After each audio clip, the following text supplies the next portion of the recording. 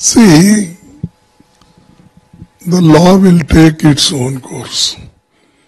And MUDA is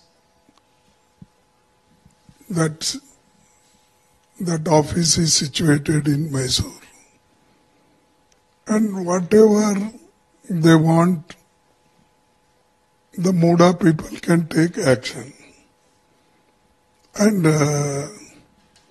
it is not necessary that the government should respond it, because it is an autonomous body, MUDA. They can take action, whether that whatever they have done is right or wrong. That is one thing.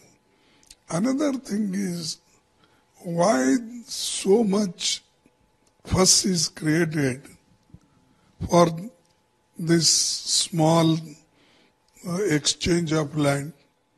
If you say, while doing exchange of land, if you say it is against law, you inquire it.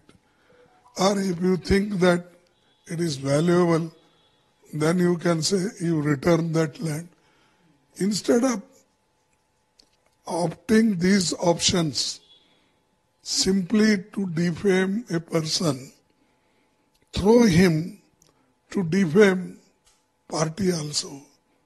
They are doing all these things. And thirdly, Siddaramaiah, if he has committed individually or personally, then he is responsible. But he has not done anything somebody else has done.